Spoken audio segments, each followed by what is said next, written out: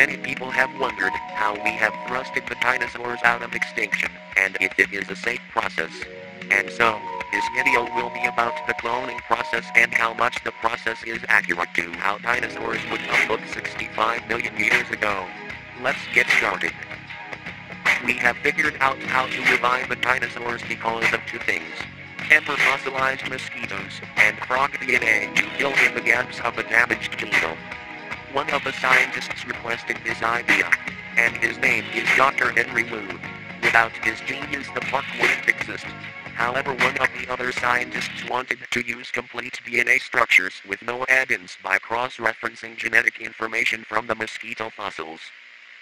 We don't talk about